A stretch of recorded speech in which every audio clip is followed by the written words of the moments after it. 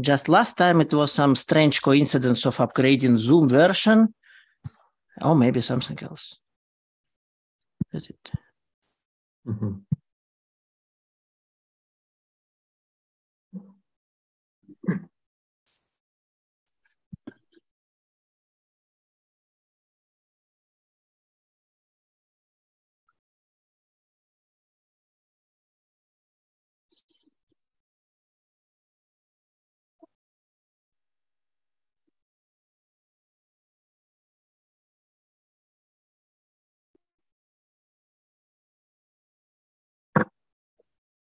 Alexei, in fact, do you know if a number of a co-host is limited or not? No. No, so you can make everybody a co-host if you wish. Yes, but you see, it's not required. Oh, Actually, okay. I have to do for everyone manually for each one, so I will not do it for all. You cannot even do if it. I need this. No. Mm-hmm.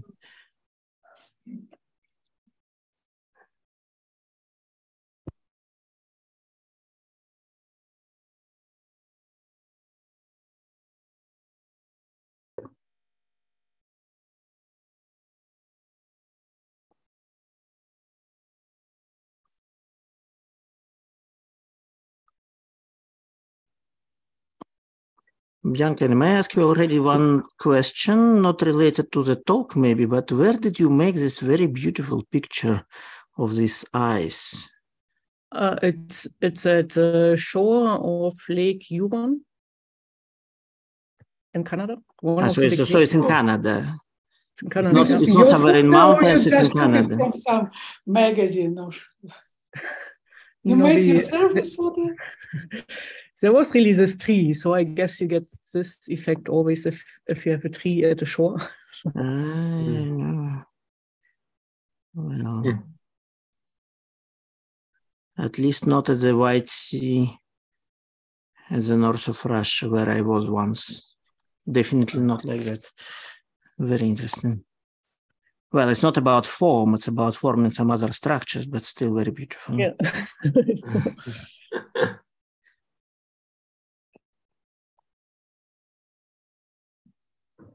It's a bit hard to take a picture of a spin foam. So. Yeah, indeed. Yeah, as is accept.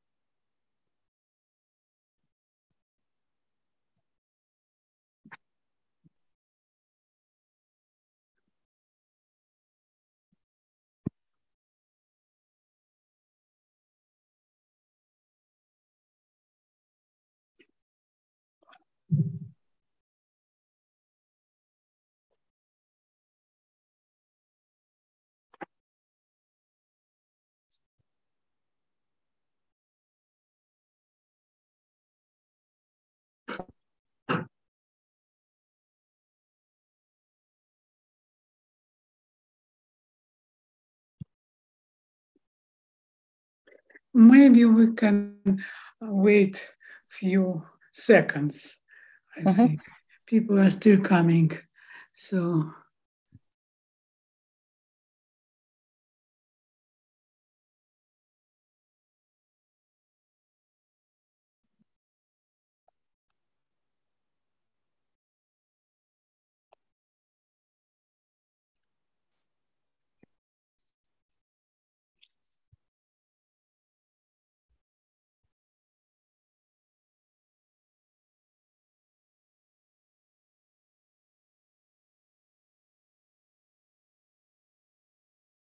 Okay. Hello, everybody. Today we have a pleasure to have a talk by Bianca Dittrich from Perimeter Institute. She will tell us about continuum limit of spin forms. Is it GR? So we will know the answer, I guess, for the end of the talk. Bianca, please, 1 hour. Thank you, Irina, and thanks to Irina, Alexei, and Luca for inviting me here. It's a great pleasure to talk at this occasion. I will try to convey some recent results on the continuum limit of spin forms. So these are in particular in the last 2 papers here listed. And this is based on developments which started with introduction of effective spin forms in these 2 papers. So I will try to first explain a bit what are the key ingredients and key mechanisms behind spin forms. So I will be, of course, very rough. Don't be surprised if you don't understand everything. You just need to tell you some essential things and then introduce shortly the effective spin forms to present basically the results on the continuum limit. Of course, we have to do some approximation here to be able to say something. And interestingly, we can, however, derive the same result from directly the continuum and a continuum action. Okay, so what are spin forms? So in general, these are path integrals for gravity, and they are based on a particular formulation of gravity, which is a Plebanski formulation, which has gone out from the 70s. And one particular thing here is that this is really to be a real quantum mechanical path integral, meaning we do not use Euclidean quantum gravity. We really have an I in the action. That makes things much more complicated because it's in general very hard to compute such path integrals. And so, well, in the Plebanski actions, I will explain that in a minute. We will have a number of fields, and in some sense, you can understand the particulars of spin forms from the order in which you do this integrating out the fields in the path integral. So that will end up in a certain quantization scheme. This quantization scheme is actually on the kinematical level shared with one of topological field theory. And the nice thing about topological field theories, these can be quantized and regularized and so on exactly. So they usually are regulator independent and provide you a complete quantum theory, which actually is also diffeomorphism invariant in the end. And so that is a lot used in the spin form construction. The same quantum objects or quantization techniques actually appear in loop quantum gravity. And so the quantum geometry, which you have in spin forms, and the one which you get in loop quantum gravity are actually the same. And if you know lattice gauge theory, so basically the path integral in lattice gauge theory, that will have the same kinematical structures as the ones appearing here.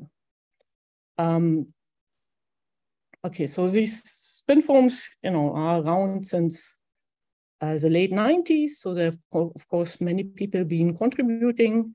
And I forgot, of course, to list many additional people. And I won't be able to list everyone everywhere. So just to give you a short introduction, for more details, one source would be the living reviews by Alejandro Perez in 2013. I will start to just describe what is actually the Plebanski formulation and what's the field theory underlying spin forms. And so the first thing I want to remind you of is a Palatini action in the first order form. So where we have tetrads and an independent spin connection. And so this formulation classically is in principle equivalent to GR. And so we won't need the details. So we have a curvature form and these cotetrads variables. What we also do is to add the so-called Holz term. So this is a term which is added to the action, but does not change the classical equations of motion. And that introduces also this parameter called the Barbero-Imisi parameter. It's kind of analogous to the theta term in QCD. And it's introduced so that the canonical momenta, which you get by directly looking at the action, so that part of the canonical variables you get agree with the Ashtekar-Barbero connection. And so if you don't do that, you don't get the Ashtekar-Barbero connection, you get more directly just the extrinsic curvature, which is not the connection. But you want to aim at the gauge formulation. And so for that, you want to add a connection to this extrinsic curvature so that you can basically integrate this connection to holonomy and so on, and in the end get something similar to lattice gauge theory. Okay, so just adding this term, which does not change the classical equation of motion. And now we come finally to the Plebanski formulation. So what is happening here is, in some sense, is a redefinition.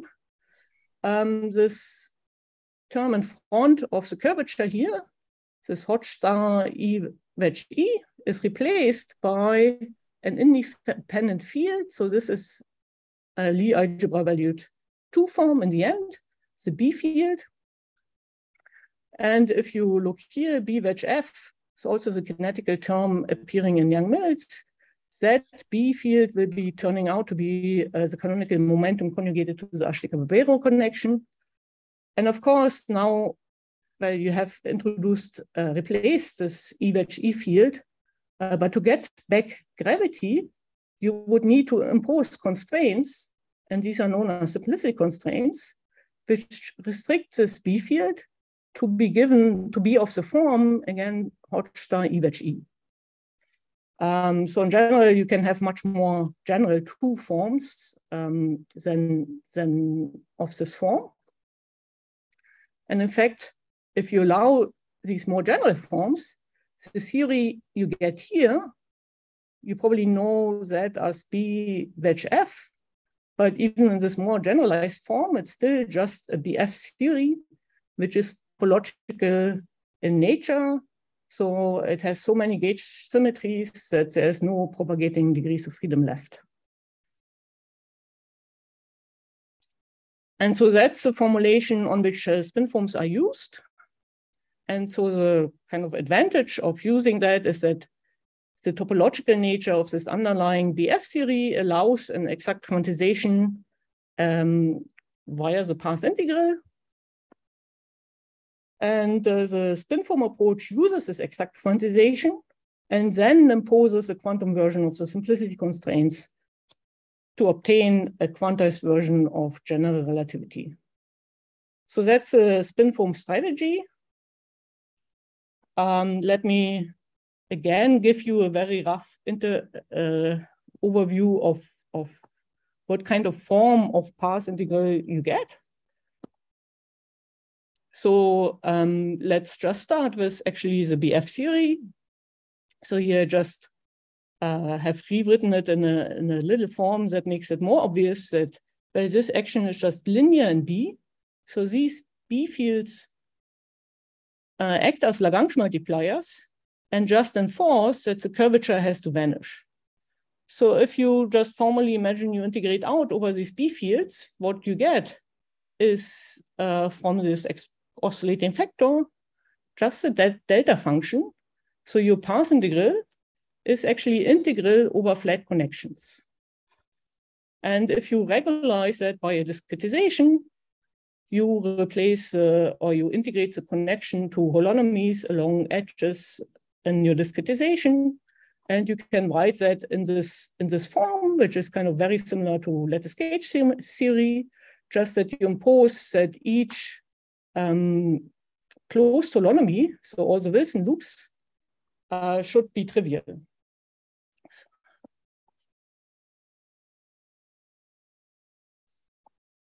So the one technical trick which then appears is, and again, you can in principle also do that for lattice gauge theory.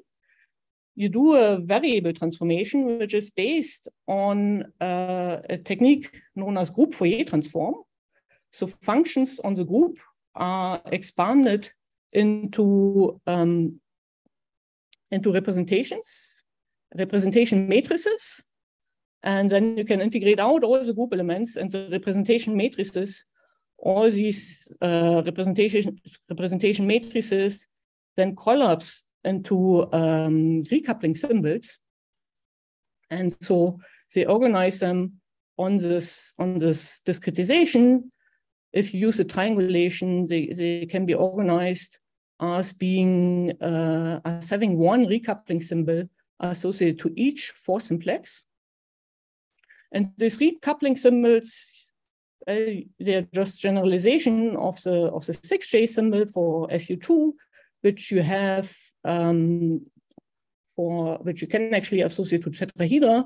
So here we have 4 simplices. You get so-called 15 J symbols, where J would be an SO4 representation. And so what we already have here is basically a so-called state sum, a spin form state sum, because that's a spin form representation of BF, of the BF path integral. And the spin is just this language comes from using these spin representations. I mean, spin representation for SU2, SO4 is just actually 2 labels of SU2 representations. I mentioned that this is a topological field theory. So this result here, this partition function, is independent of the chosen triangulation. And it already comes with a geometric interpretation.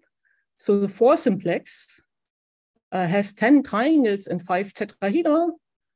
And in fact, this 15 J's distribute into 10 kind of J representation labels, which are associated to the 10 triangles. And they actually encode the Casimir of this representation. And the Casimir is basically given by the inner product between the B field of the B field associated to the triangle. And later on, this will indeed give you the value of the area square operator for triangles. And this is SO4, so that we will get discrete spectra for the areas. There are furthermore basically representation labels, which are, however, to be read as intertwiners in this recoupling scheme associated to tetrahedra. And they encode basically information about the inner products between 2 B fields. So that is basically very equivalent to looking at the inner product between 2 SU2 generators in your recoupling scheme. And these happen to encode the quantum shape of tetrahedra. I here say quantum shape because we have only 1 quantum parameter, whereas for tetrahedron, we have 4 areas and 2 angles to parameterize the full geometry of a tetrahedron, because it has six edges and so 6 lengths. And so in principle, we would need 2 parameters to classically fully parameterize a tetrahedron if we have given these 4 areas. But it turns out, in fact, that these 2 parameters are not commuting. And that really arises from having the geometry encoded in these B fields, which turn out to be quantized as generators, Lie algebra generators of a non-abelian group. And so well, this is just the usual non-commutativity of your angular momentum, which shows up here. And you get basically just 1 parameter in the quantum theory representing a conjugated pair of variables. Interestingly, this phase space you get, or this quantization you get, is underlying a phase space which has been derived in mathematics and is known as Karpowicz-Milson phase space. So you get these results via different means. Okay, so this gives you, this is just the topological field theory, which we have quantized here. And what we now have to do is impose the simplicity constraints into the quantum theory. So that is a very lengthy discussions, which, you know, these models, the first ones have been constructed in 2007. And so I will summarize that just in this information, that the simplicity constraints fall into two sets. And the first set you can impose sharply. And that is happening by restricting the representation labels of SO4. And SO4 is kind of almost equivalent to SE2 cross SE2 to a particular form, which is given here in terms of these SE2 representation labels, small j. And so these j's have to be connected by this kind of left label has to be connected with the right label to be of this form where this Barbero-Mesi parameter appears. Then there are so-called weakly imposed constraints. And these are imposed in a more complicated form. You insert coherent states for the intertwiner labels. And these coherent states are the Paralomov states for SU2. And these will be peaked on classical shapes of tetrahedra as determined by the triangles of the areas in a given simplex. So you might likely ask, why weakly imposed constraints? And well, that's due to this non-commutativity I mentioned, due to the fact that we have quantum tetrahedra and not classical tetrahedra. So this set of constraints is in fact non-commuting, and you can, you get actually an anomaly. So it's technically as a constraint set, it's second class. So you cannot impose them sharply due to the uncertainty relations. And that's why you impose them only weakly. And one way to do that is to use these coherent states. This anomaly in the commutator turns out to be proportional to the gamma parameter. I mean, there's kind of has a more complicated form, but it's important that this Barbero-Mesi parameter appears. So this Barbero-Mesi parameter is actually an anomaly parameter, and it controls how sharply we can impose these constraints, and therefore it controls the quantum fluctuations away from consistent length configurations.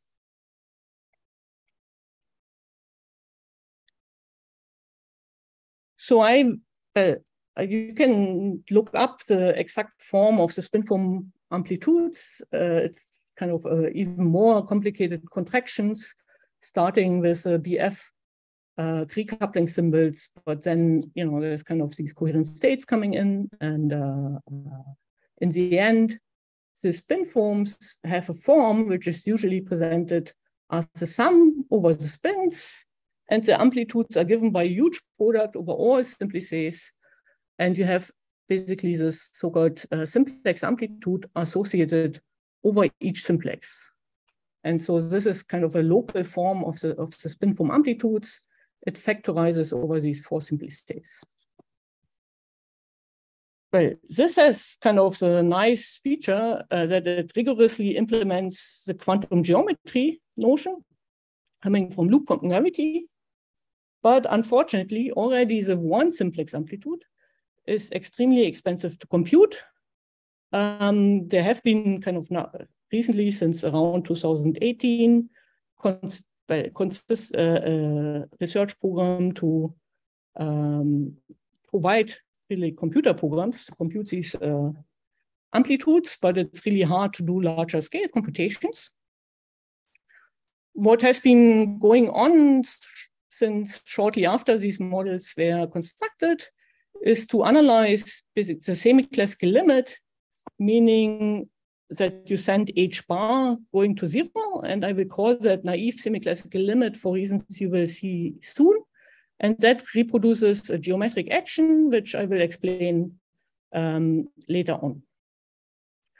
But this semi-classical limit, these works also indicated that curved configurations are suppressed, and that has become known as so-called flatness problem. And well, that, the first indications were already seen in these first semi-classical analysis. So, and then it started in these works. And later on, it was also confirmed numerically that this seems to be the case. And it has been around since quite some time. And so in particular to clarify that, but also to really get a model where we can actually compute much more nicely these amplitudes and the path integral, well, we constructed the so-called effective spin forms. And there's one step we take is that we had these intertwiner labels, which encode the tetrahedral shapes, and these we integrate out. And that introduces, again, constraints which are weakly imposed. So in terms of Gaussian factors, and these will couple the neighboring simplices. So simplices which share a tetrahedron. And so one part of our partition function will be given by these Gaussian factors. And these constraints, what they ensure is that you can actually consistently compute the lengths from the areas. If you identify two simplices, a given simplex has 10 areas. If you identify two simplices, you have to identify the 4 shared areas of the tetrahedron. So you get 16 areas. But at the same time, you have only 14 lengths because the same tetrahedron has 6 lengths. So you subtract that from 20. So you have less lengths than areas. So to compute consistently the lengths, you need to impose constraints. These are the area length constraints. And these are the constraints which are weakly imposed basically by these Gaussian factors.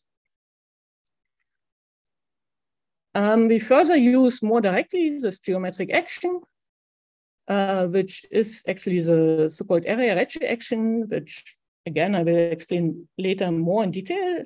It comes for configurations which agree where the area length constraints are satisfied. It gives you the length ratio action, which agrees with a discretization of, which gives you a discretization of the Einstein-Hilbert action. And so the amplitudes will be given by a mixture of the usual oscillating factor with the action, but also these Gaussian factors imposing these area length constraints. Okay, so the spread of these Gaussian factors is completely determined by this non-commutativity I mentioned before. So let me just make a few remarks on the structure of these effective spin forms. So I've seen BF theory comes from a recoupling symbol from gauge theory. And in the same way, you can construct this in principle from higher gauge theory. And actually, this action is coming from a recoupling symbol of this higher gauge theory and turns out to have a simpler form. Here we have a much more transparent encoding of the dynamics because we see directly this geometric action and basically these constraints in terms of the Gaussian factors. Well, and it's much more amenable to numerical investigations, which we have already used. So computations which for full spin forms take weeks or months on high performance computers take kind of seconds on a laptop. One big reason is that we already got rid of many of the variables given by the intertwiners, which you still have to deal with in the full spin form models. Okay, So let me explain where this flatness problem basically comes from. So I mentioned that you have this oscillating factor and these Gaussian factors, which implement weakly the constraints. And so this issue with the semi-classical limit is actually something very general, which will always happen if you impose second-class constraints in this way.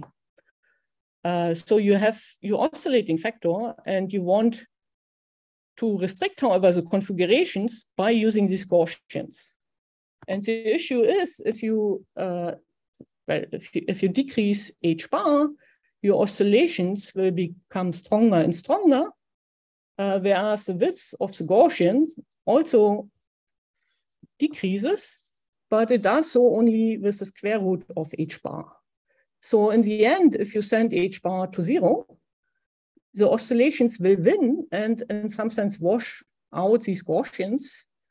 And so what will happen is that basically this oscillating factor will dominate, and you just get stationary points in the end of your action.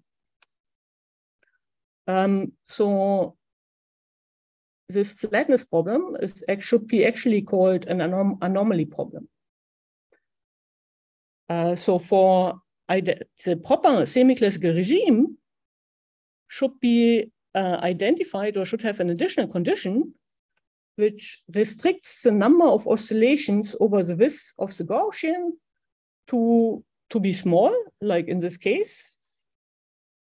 And so this, what I've written here, is just the ratio of the variation of the action and the width of this Gaussian as given by the anomaly or the non-commutator in your in the constraint algebra.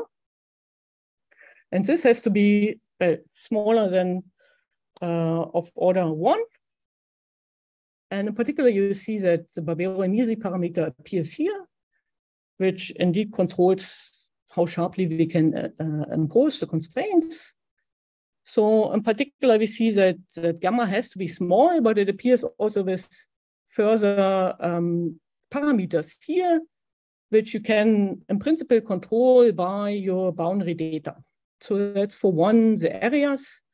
So, and the variation of the action, that is actually proportional to the curvature, as you see, or to the curvature angle. So gamma has to be small, but you can, of course, ask how small, because in principle, gamma has to go to 0 if h bar goes to 0. But to check that, we, in fact, did using the effective spin forms, did the first computation of expectation values for the effective spin forms. And we did it for a triangulation, which tests really the equation of motion. Here you see basically a result of these expectation values as a function of gamma. The different colors indicate different boundary values. So it's the scaling of the boundary.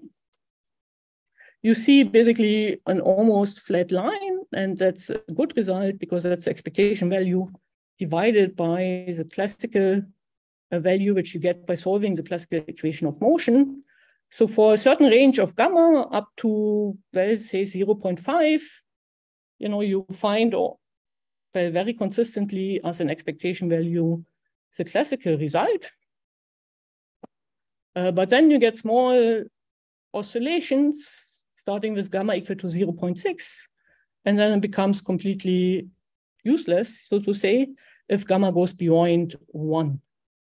So in particular here, we say that gamma equal to 0.1 is very safe and is a reasonable range for the Barbero-Emisi parameter. But we have looked at much more examples than the one I presented here. And so gamma equal to 0.1 seems to be a reasonable regime for a certain range of curvature we tested and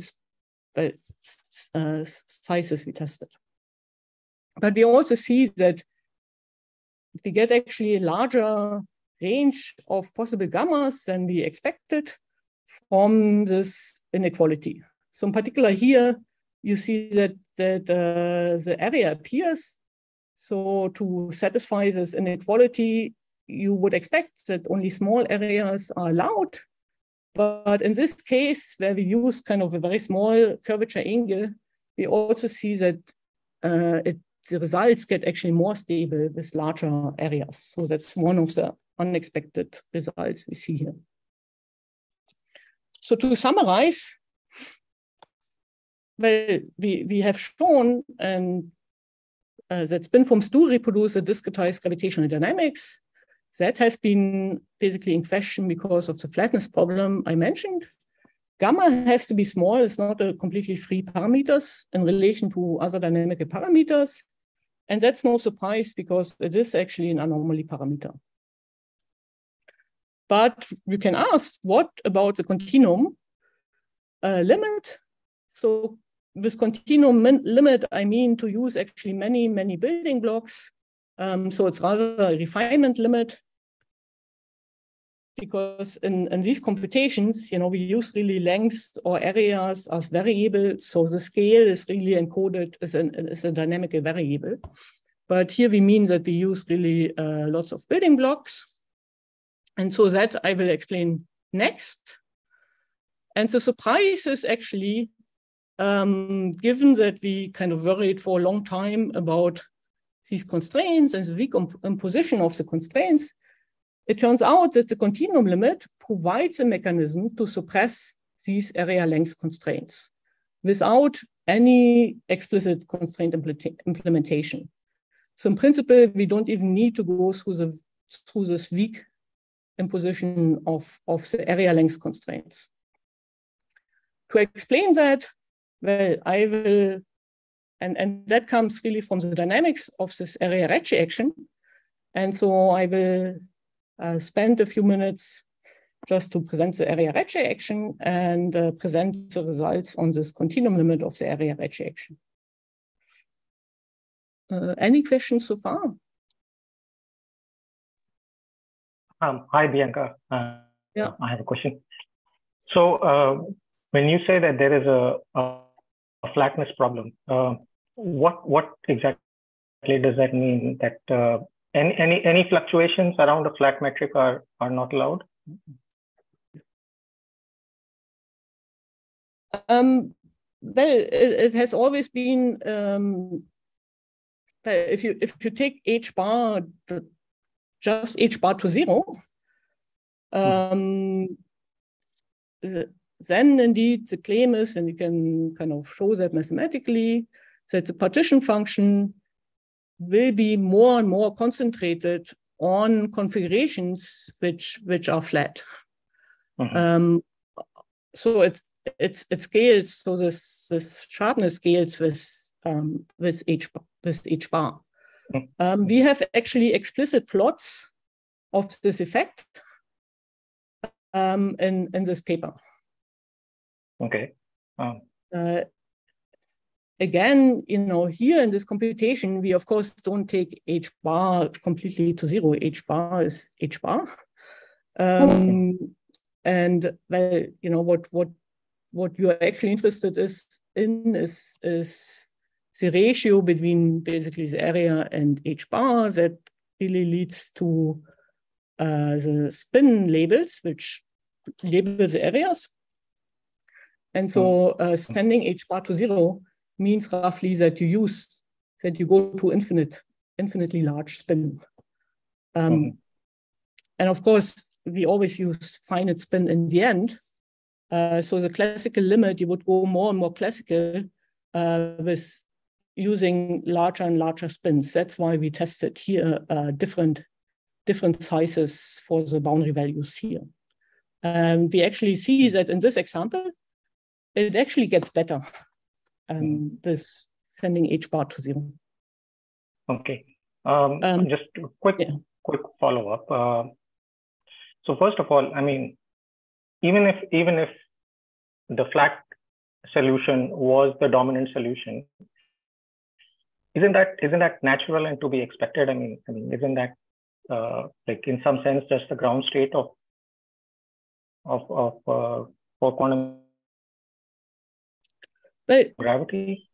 And the second thing, sure. I mean, getting the flat solution is in some sense a good thing, but these, I mean, you know, it has been debated for a long time in the literature, because of course you want to allow for also curved solutions to get curvature. And in fact, one argument is that this is not too bad, is that, well, in your discretization, in the end, you want to get to a continuum limit, so actually the curvature angle should be quite small. So in fact, the relevant regime is that you want to have small curvature angles. But again, you know, it's really in this explicit computation, you see that, for instance, you cannot choose gamma to be arbitrarily large if you do use finite spins, which are quite large. And in fact, if you do these computations for larger curvature, for lambda equal to 1,000, and we have some examples where you use larger curvature, then it really happens that these very strong oscillations already start at values for gamma which are 0.2 or something. Okay, let me go on, because in fact, sure. You can ask what happens in the continuum limit. And in fact, I will tell you that in the continuum limit, it seems that we do not need to impose these constraints at all, because they are imposed by the dynamics of the system automatically. And so in fact, there's kind of two independent resolutions, if you want, to the flatness problem. One is that we do get the right dynamics on a discretized level if we kind of choose gamma to be sufficiently small. But the second one is actually also the continuum limit. And so let me just say a few words about the Recce action. And so here I use it in two versions, which are, however, encoding quite a different dynamics in principle. So the Recce action is a very nice discretization of the Einstein-Hilbert action, which was proposed by Recce quite some time ago. You use the triangulation. Your variables are the lengths of the edges. And in this, so that means that all the geometric data in your triangulations are uniquely determined. And you compute an action which depends on these lengths in your triangulation. So this is a discretization of the Einstein-Hilbert term, so the Ricci scalar times the square root of the determinant of the metric. So here you have these curvature angles, and these curvature angles give you basically the value of the Ricci scalar, but these are distributionally focused on the triangles. And so that's why you multiply basically these curvature angles with the areas of your triangles. And if you vary this action with respect to the length, so I should add that this automatic, anyway, if you vary this action with respect to the length, you do get the equations of motion, which present a discretization of the Einstein equations.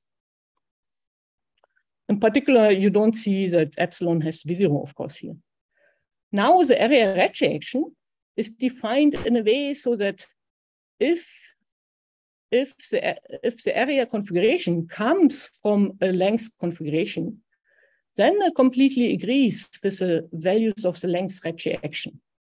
But you have actually more areas than lengths, so you will have many area configurations which come not from a consistent length assignment to the edges.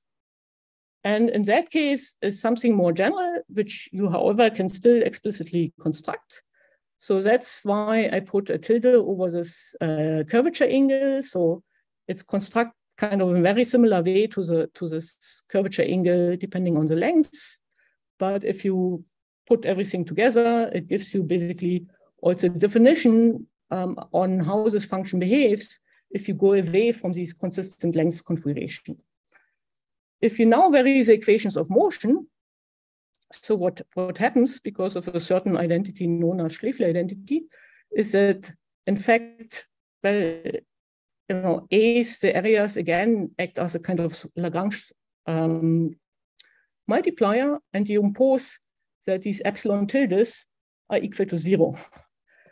So that looks very much like the flatness problem, because in that case, these curvature angles give you curvature. But in fact, I'm calling that pseudo flatness because in the case of area-Ricci calculus, these quantities encode not only curvature, but also this fact that area configurations are more general than length configurations. So they encode kind of degrees of freedom, which in the end tell you that, for instance, the shape of tetrahedra do not need to match if you compute that from different simplices. Okay, so well, this area-Ricci action is the thing which appears in the semi-classical limit of spin forms, and quite early it was noted that well, spin forms do seem to appear more or less as quantization of the area-Ricci action, but also there's an obvious problem, which seems that well, you do get this pseudo flatness, and so it was usually thought very widely that this does not lead to a suitable dynamics, and in particular does not lead to GR.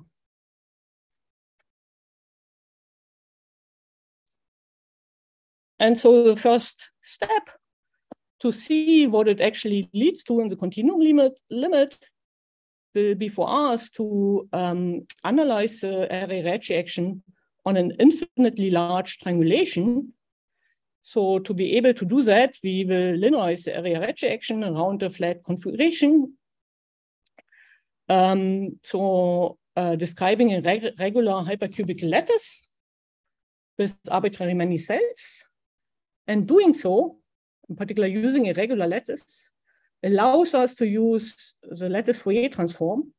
And that's just important to see how various terms in the action scale with the momenta defined by the lattice Fourier transform.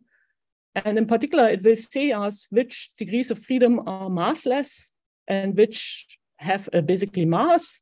And this mass typically scales with the lattice constant. And so these will be the degrees of freedom which kind of do not survive in the continuum limit. And so basically one has to compute the linearized area-Ricci action, so the Hessian of the area-Ricci action, and be well intelligent on how to find and identify the massless and massive modes. And this has been done for the length-Ricci action a long time ago by Ruth Williams and Martin Rocek.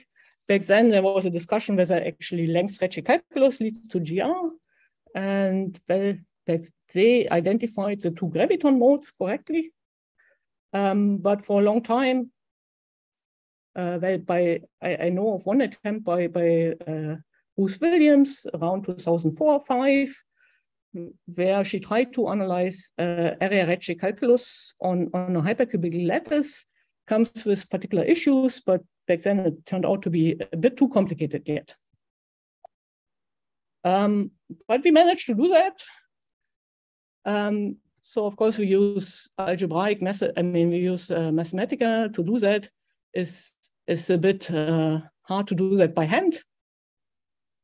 And that turns out to be really the first analysis of a linearized area-Ricci action on a hypercubic lattice. Actually, we use two different lattices in these two different publications. The second one is centrally subdivided, so you add even more variables to your problem. But it turns out that this leads to a much nicer result and allows us to identify the continuum limit. So the crucial step here, which is a bit subtle, is really to find a splitting of the variables and to identify the variables which really contribute to the continuum limit. And that is determined by finding homogeneous scalings, so blocks in your hashing which homogeneously scale in the derivatives, that is in your Fourier momenta. And well, sometimes or quite often, generically, you would have to really do variable transformations to find these nice blocks.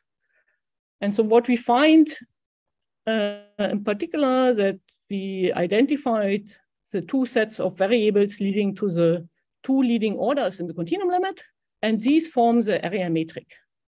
So the area metric is a generalization of the length metric. The length metric gives you the length of tangent vectors and angles in between these lengths, the tangent vectors. The area metric gives you the areas of parallelograms and the dihedral angles between the planes. It has 20 components, so that's very similar to the Riemann tensor, and that will be important at some point. And also for the Riemann tensor, you can kind of take the trace part, so corresponding to the Ricci tensor and Ricci scalar. And if you take the trace part, you get the length metric, and the trace-free part, corresponding to the Weil tensor, for the Riemann tensor, gives you 10 additional components, which I will call chi. So this is for the linearized area metric. And they basically parameterize your deviation from a consistent length metric. So we have more degrees of freedom, but if you integrate them out, they only contribute to even higher order in the continuum limit. Let me mention that area metrics have been discussed around 2006 by Schuller and Wohlfahrt, and they proposed, they motivated that from a number of approaches, including string theory, and proposed certain actions, which will, however, not agree with the actions we find here. So well, you are invited to look at the papers. I won't present the calculations. You know, it's huge matrices we have to deal with. So I mentioned that basically in the end, we deal with the area metric degrees of freedom. They split into the length metric and these additional chi degrees of freedom. If you look at the Hessian block in the length metric, well, that gives us basically linearization of the length Ricci action. And so it gives us a discretized linearized Einstein-Hilbert action. And that in the end is indeed zeroth order in the lattice constant. So that's the term which survives the limit if you send lambda completely to zero. And well, as you know, second order in derivatives. So the scaling in derivatives, you know, can be in principle replaced with the scaling of lambda. So the larger lambda is, the more derivatives you have. So what we then have to also do is to integrate out the chi degrees of freedom. And that is a linearized theory. So in the end, you get basically an effective Hessian, which is given by your GR block, so to say. And you get a correction. And so this correction is determined from these non-diagonal blocks and the inverse of the diagonal blocks. So then for this correction, which I put in quotation marks because it's not clear yet that this is actually subdominant, you would need to determine the scaling in lambda to see how it contributes to the continuum limit. And so you could have, in principle, a range of possibilities. One possibility is that we have the following scaling in these Hessian blocks. And in that case, you know, so lambda to the zero means you have second order derivatives, but these lambda minus to 2 scaling means that that the leading terms are zeroth order in the derivative. And in that case, your correction would dominate. So in the end, it would scale with the inverse square of the lattice constant. And it would mean that spin forms would not lead to a suitable continuum limit because you would rather have this correction dominating over GR. Another possibility is that you find just this homogeneous scaling. So all blocks are second order in derivatives. So all blocks are also describing massless degrees of freedom. In that case, the correction would scale at the same order as GR. And that would mean that you need to impose the constraints, at least weakly, to see GR emerging in the continuum limit. There's the third correction, the third possibility, and now I give away the surprise, which actually happens, is that you have this scaling.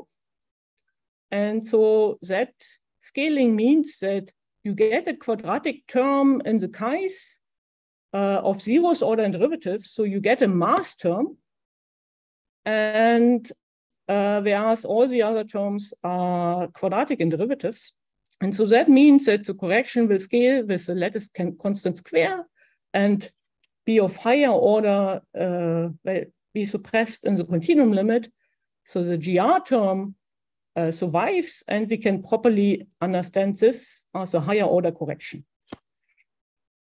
And so that happens even without any constraint implementation. If you do impose the constraints weakly, it will not change this result. So the constraint terms will just add further mass, another mass term in this chi-chi block.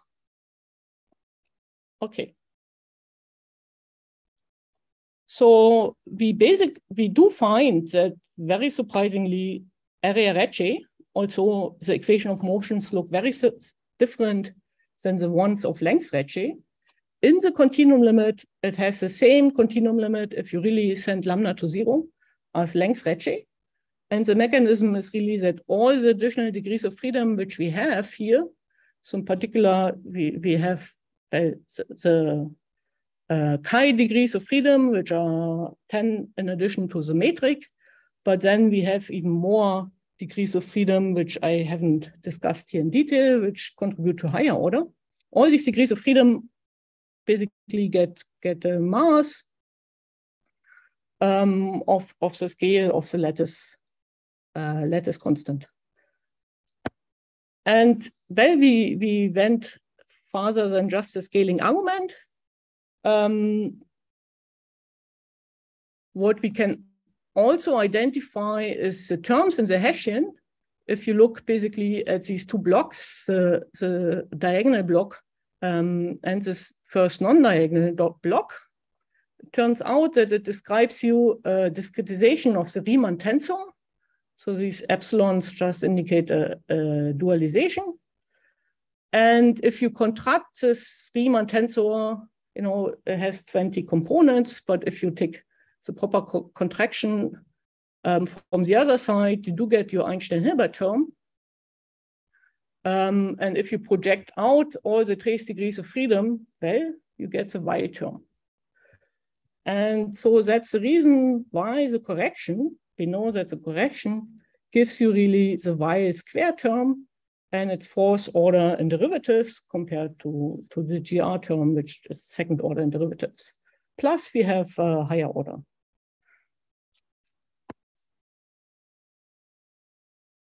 So, well, as I mentioned, the surprise, which I think nobody really expected, is that area Recce calculus in the continuum limit really gives length Recce calculus. The mechanism is that it's only the metric degrees of freedom which turn out to be massless. Everything else will get basically a mass corresponding to the lattice scale, which we imagine to send to the Planck scale. For that, we do not need any explicit constraint implementation. And even if you do so, the results will not change in an essential way. That is a very positive result, feature. It shows the universality in the sense that there's actually a range of spin-form models, and these spin-form models differ in how exactly the constraints are implemented. It's this kind of weak implementation. And so how you basically precisely implement the constraints, there's a certain range of possibilities.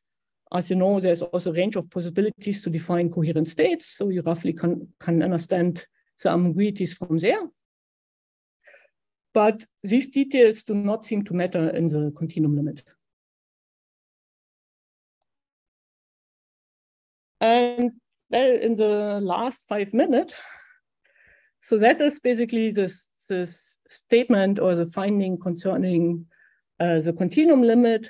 Of course, what we basically use is a kind of background field method. So we assumed that we can actually apply this method and look at the linearization, and that this tells us something about the dynamics of the excitation on top of a flat background.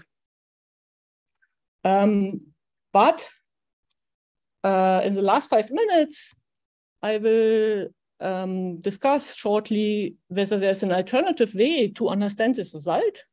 So here we have taken a route which starts from the Plebanski formulation for GR, goes through spin-form quantization, which imposes part of these constraints which appear in the Plebanski formulation weakly. Then one can take the semi-classical limit to get the area-Recce action, and we have looked at the continuum limit for the area-Recce action.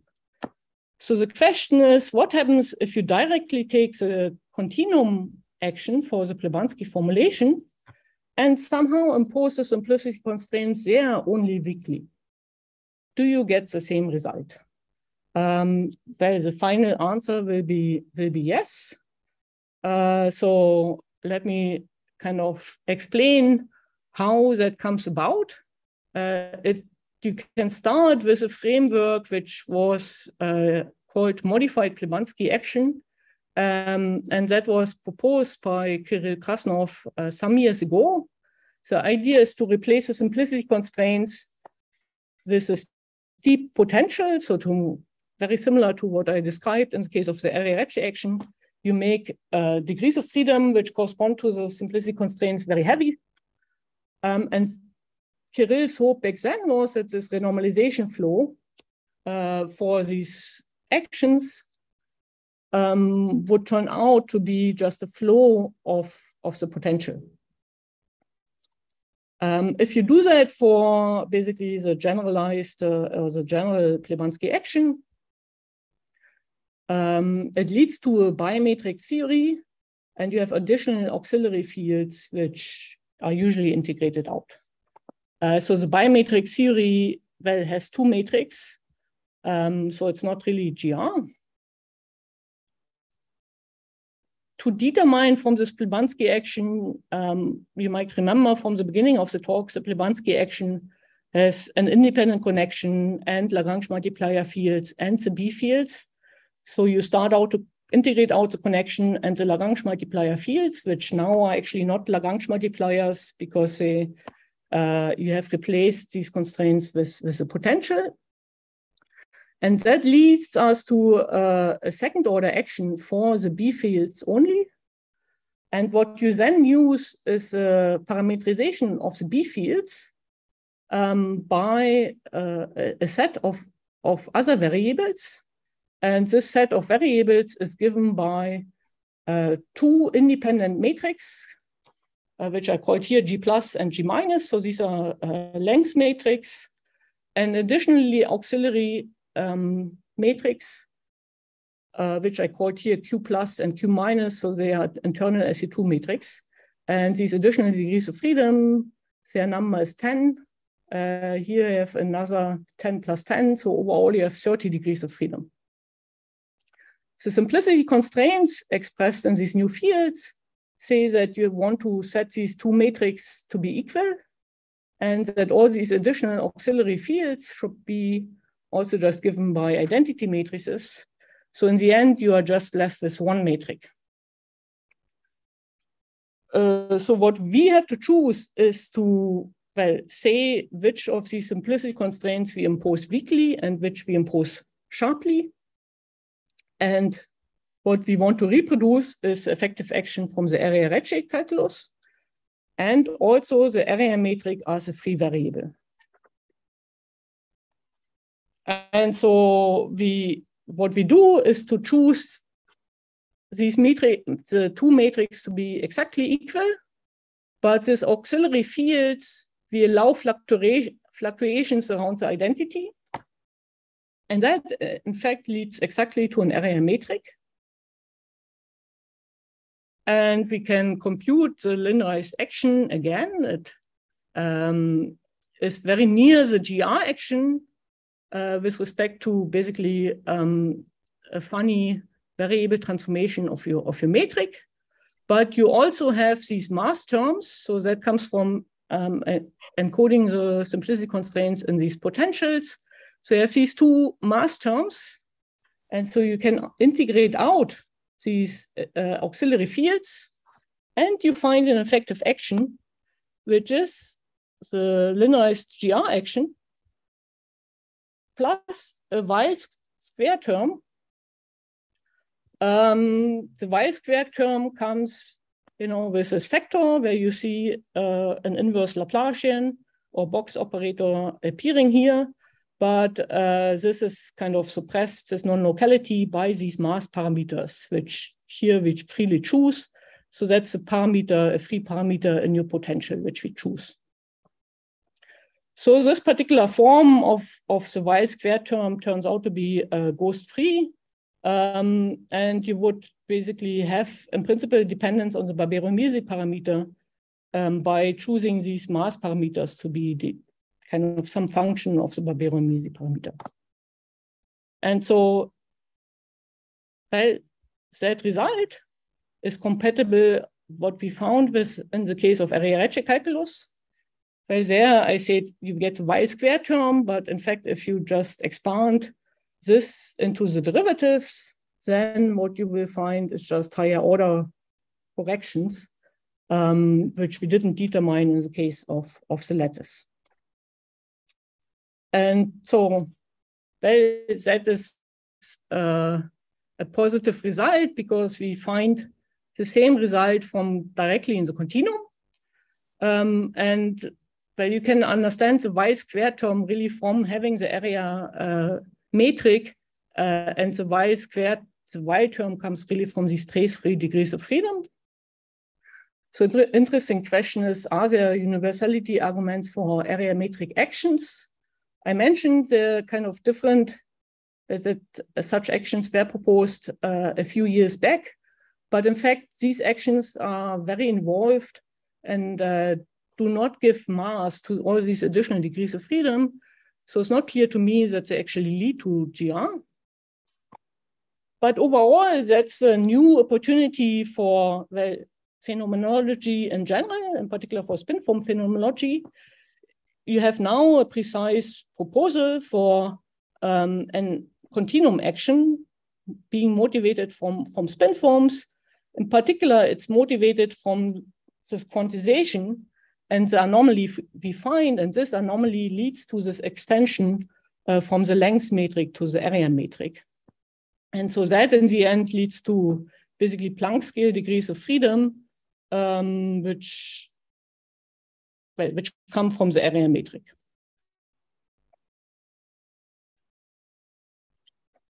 As the last remark, excuse me, Bianca, please try to conclude in a few minutes. Okay. Okay. So this was perturbative. Of course, there's much more work to be done to show that the path integral exists non-perturbatively.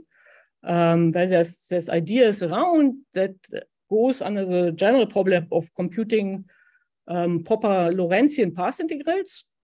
Again, effective spin-form models will be helpful in that they are much more numerically accessible. And well, let me summarize, I think in 3 sentences. Well, spin-form quantization leads to this interesting picture that quantum geometry describes an extended configuration space.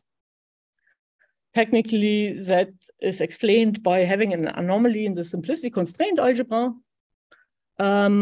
But in the continuum limit, we find that there's an automatic mechanism that suppresses these additional degrees of freedom. And we can describe that directly in the continuum limit, in the continuum theory, via this modified Plebanski approach. In the end, we get a non-local version of Einstein-Weil gravity. Thank you. Okay. Sorry for being. Thank you very much for your very interesting talk. Questions, please.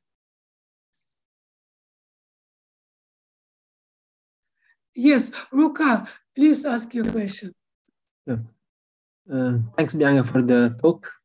I have a question regarding the non-local action that you showed in the almost at the end. This non-local STM. Can you show it again? Okay, yes. So I mean, first is just I have two questions. So first, is this operator like just in front of L square, or is between the two vials, like a vial operator vial?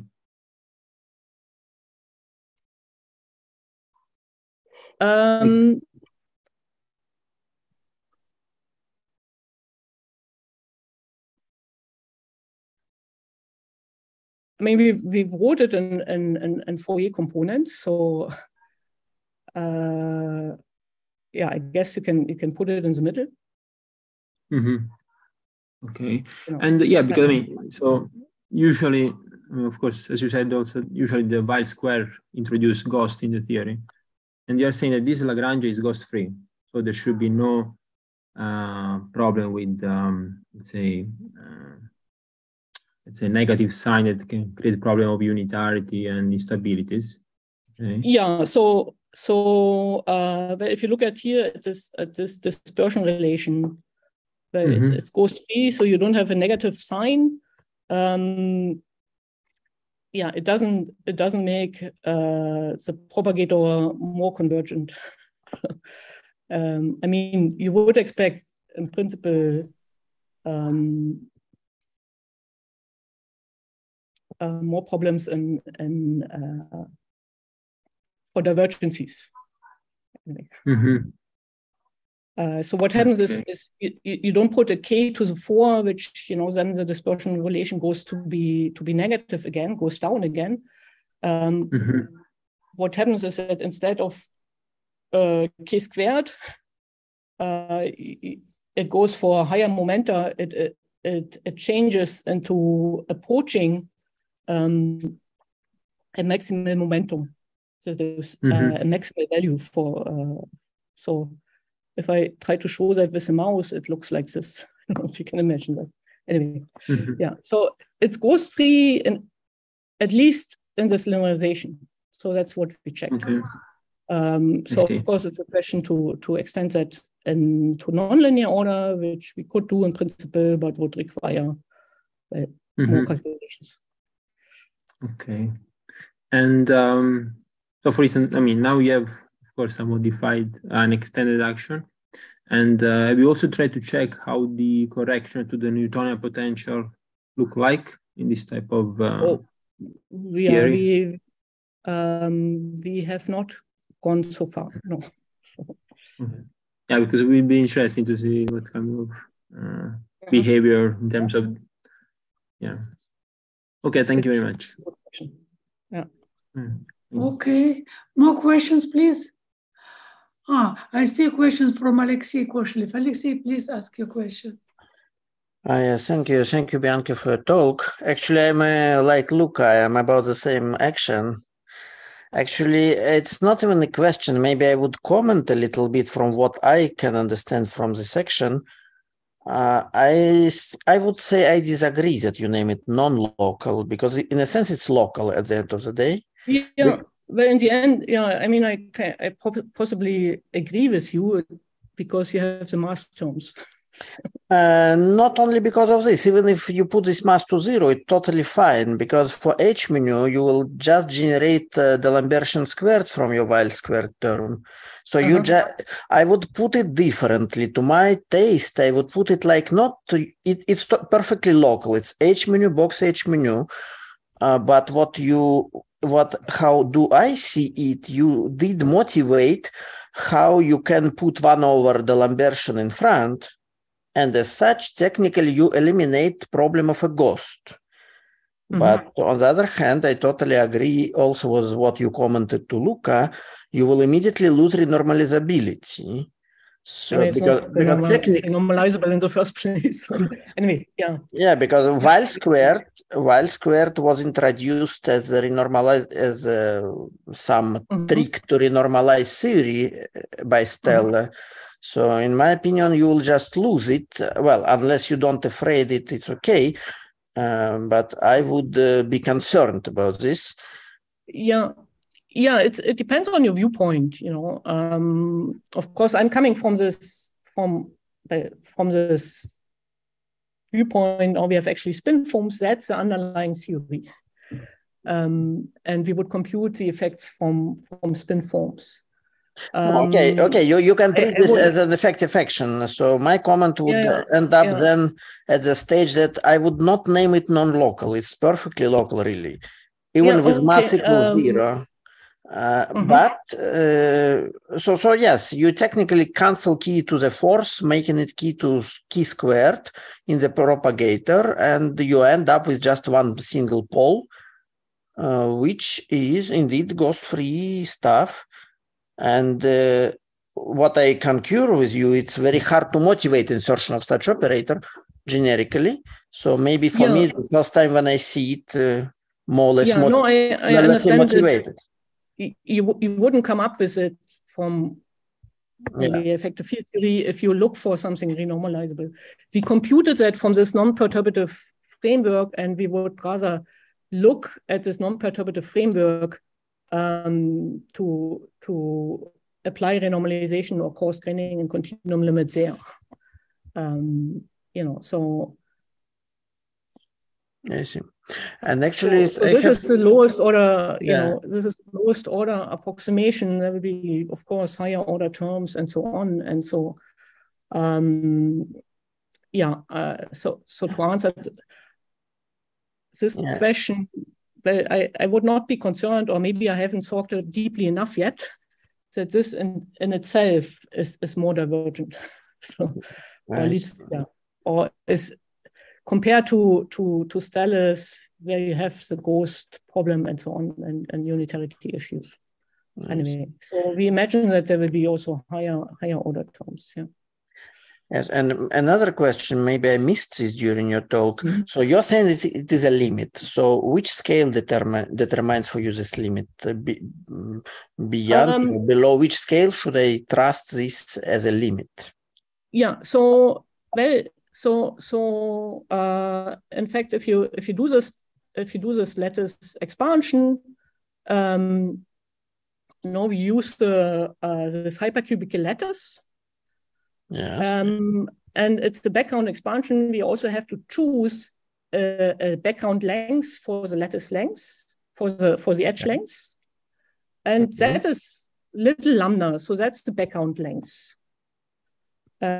So then what you get is that you compute the Hessian. And in fact, the issue is that whereas normally you have explicit discretized derivatives in the Recce action, there's no explicit derivatives, so it's a bit of an art to identify them. The derivatives come always with relation to the lattice constant, meaning the derivatives are represented by Fourier momenta, and so what you look is a limit in which these Fourier momenta are much larger than the lattice constant, and that's a continuum limit. So in the end, maybe is a bit abstract for me as an observer, for example, coming from the cosmological community. So what should I think of if I think starting from your effective action from gravity and what I'm saying is that the limit the expansion you compute in the lattice constant has to be seen to be valid for Fourier momenta which are much larger than the lattice constant. I'm saying that because in the end, if you want to take the continuum limit, exactly, people would say you send it to be to 0. Yes. And then basically the mass term I wrote, so basically when I say Planck, the degrees of freedom get very massive, well, that mass is also basically expressed in terms of the lattice length. So that's how you can consider the limit. In spin forms, we don't want to exactly send it to 0. Because something which I forgot to mention is we have these discrete areas which are Planck length squared. So what we imagine is that in the end the lattice length is of order Planck length.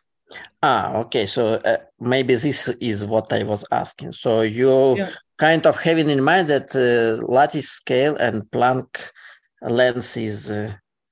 Well, I mean, maybe they even match each other, or maybe comparable. Yeah. So you roughly identify that. Yeah. So. And maybe the last question from my side: does it have any connection with activity of Slava Mukhanov and co-authors, where they consider discretized spacetime? Well, what kind of? I mean, the attempts to use discretized spacetimes, they kind of go back a long while to Recchi and so on. And there's quantum Recchi calculus, that's all a discretization of space-time, and then you base a path integral on that. And in fact, what I presented is spin forms based on the Plebanski action that's also based on discrete space-time. The difference, we have this additional tools of topological field series and getting some kind of exact quantization for these operators. So yes, they are all based on discretized spacetimes, as far as I understood. Slava uses a kind of Palatini formulation. There's also earlier works which used lattice Palatini, even from the 70s. Back then, it was always difficult to put them on a computer. And because of, say, the conformal factor problem, if you use Euclidean approaches, they didn't come far. So that's why, for instance, one reason spin forms do not, in principle, have the conformal factor problem, because we use Lorentz. I mean, we use really the I action here. But yeah, in the end, it's discretized. It's discretized spacetime.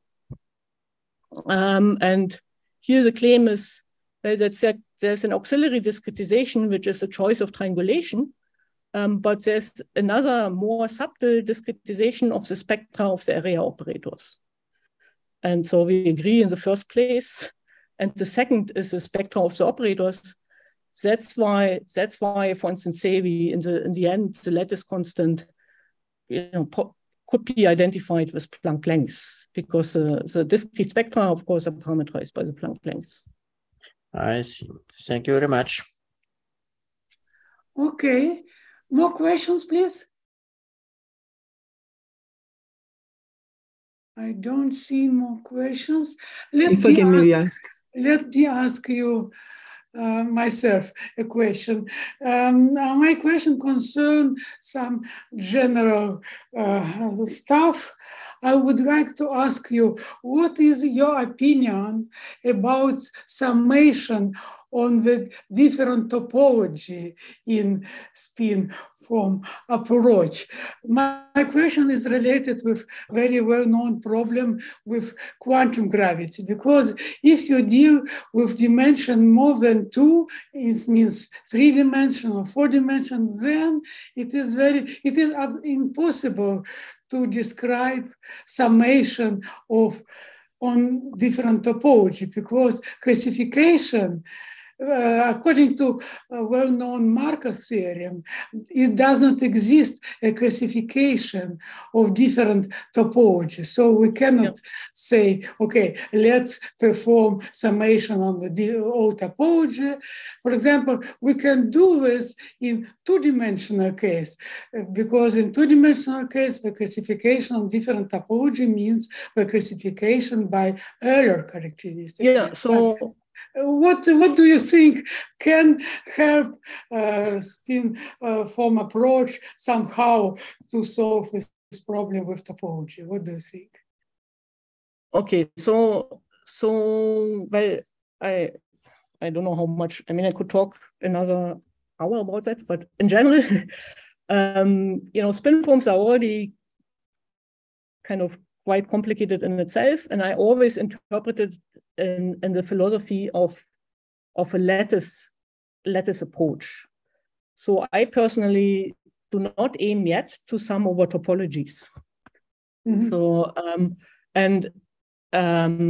I really, I use a framework where to, for instance, define the theory and to define the continuum limit, we take a refinement limit, and in this refinement limit, we also hope to avoid all these issues which you get by discretization, namely that your results depend on the choice of triangulation, on the choice of how you exactly discretize the action, but also which triangulation you choose, and so on.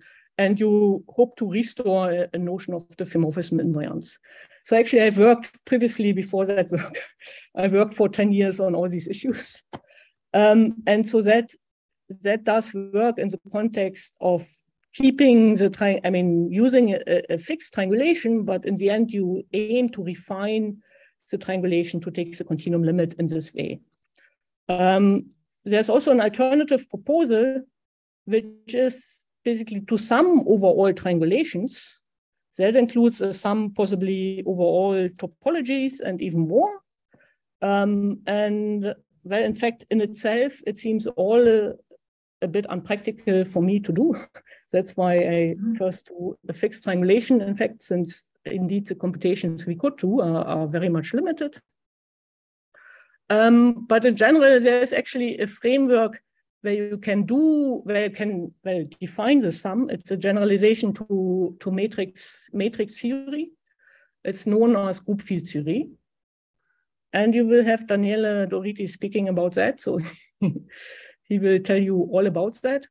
Then it's also a question how much you can there say about the sum over topologies. There's a range of results. Mostly if you want to find some results, I mean, in most cases, it's done in an Euclidean context. So at least the action or the signature you consider is Euclidean. But the sum over topologies gets more interesting if you look at Lorentzian quantum signature. And in Lorentzian signatures, you can hope on a mechanism which at least suppresses things like topology change. And that's because Lorentzian signature and topology change is not very consistent with each other. So you usually violate your you usually cannot define a Lorentzian metric at the point where this topology change happens. But we found some indications, so that's very preliminary, which might provide a mechanism to suppress these topology changes. So topology change, again, is slightly different from sum over topologies. That's when the topology changes in your time evolution of your space. Mm-hmm. So okay. There's, that's first answer. So I completely agree that with your remarks that in 4 dimensions, it seems very impossible to classify everything. In group field theories, in particular in a version which is tensor field theory, where you get rid of groups, there's kind of one result which kind of shows similar to matrix theories, where you find that spherical topologies dominate. You have also a similar result that you find that a certain type of configurations, for some reason known as melonic configurations, dominate. But then, that in that case, you only look at these configurations. There's an issue, there's a question whether then the entire partition function actually describes something like a smooth spacetime, as far as I understood. That's actually not the case. It actually describes much more something like a polymeric phase, which is known also from dynamical triangulations. But you can possibly hope on some kind of this mechanism that you find again a mechanism where you see that a certain type of simple topology dominates and everything else is subdominant. Yeah, but in fact, it's one of these issues of what you sum over and how you define your path integral. And in the end, you want to make always sure that you are not dominated by very wild configurations. And in fact, if the sum over topologies is already uncountable or unclassifiable, that is likely to happen if you do not find a result that a certain simple topologies will dominate. Okay, thank you. More questions, please. Thank you for your answer. More questions, please. If I can ask maybe another question. Okay, please ask. Mm-hmm. Yeah, it's more a question about how to interpret this action, this that you showed. Like, for instance, from what I understood, this action, this continuum limit of spin form, can somehow be used also to study low energy physics of this spin form approach, right? Yeah, somehow. I mean, this action is from this year, so we haven't done too much with it yet. Yeah. But you would expect that, I mean, in principle, you can study, I don't know, some, let's say, low energy correction to GR, let's say. Okay. So in principle, you could use it to falsify this spin form approach. Am I correct in this? You say I could use it to classify the spin form? To falsify. Like to make somebody, yeah. Yeah, well, actually, my entire journey started with the attempt to falsify the spin form approach. But in fact, we found, these surprising results, which is that we, well, first that the flatness, this flatness problem kind of is resolved. And secondly, that even the continuum limit, the area Recce action, which, including me, nobody expected that in the limit it actually gives GR, does give GR in the limit. So if you're asking, okay, now we can go on, compute the kind of lowest order modification to GR, and then compare it with some experiments, of course, that would be the overall aim. There's always a question to find suitable experiments. Yeah, but this would be the overall aims, but yeah, it's, we haven't checked yet because we recently got this action, and it's kind of the first time I'm actually working in the continuum, this continuum actions. So kind of, yeah, I mean, we have not talked about what would be nice experiments which would maximally differentiate or differentiate between this modification and other modification. But if you have ideas, we are very open for suggestions. Sure. Okay, thank you. Okay. More questions, please? Yes. If no more questions, let's thank the speaker again. Thank you very much, Bianca, for your very interesting talk. Please don't forget to send us your transparencies, okay? Thank you. Yeah. We can upload. Thank you very much. Bye. Thank you very much. Thank you very much. Bye, Bianca. I'm leaving. Goodbye. Goodbye. Bye. Bye-bye.